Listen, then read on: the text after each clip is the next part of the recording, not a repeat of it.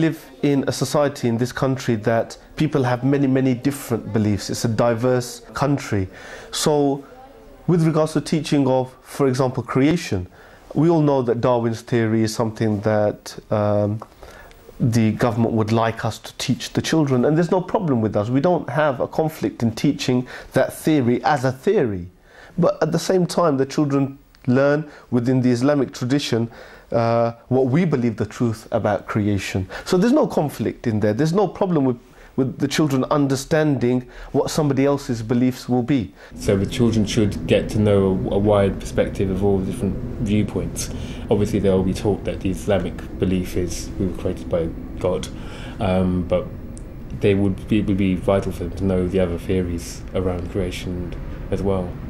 The Luton School is subject to the usual Ofsted inspections. We have got an inspection coming up. Obviously we're preparing for the inspection. We've had 2 inspections previous to this which have been day inspections, but the one coming up now is going to be possibly a 3-day inspection.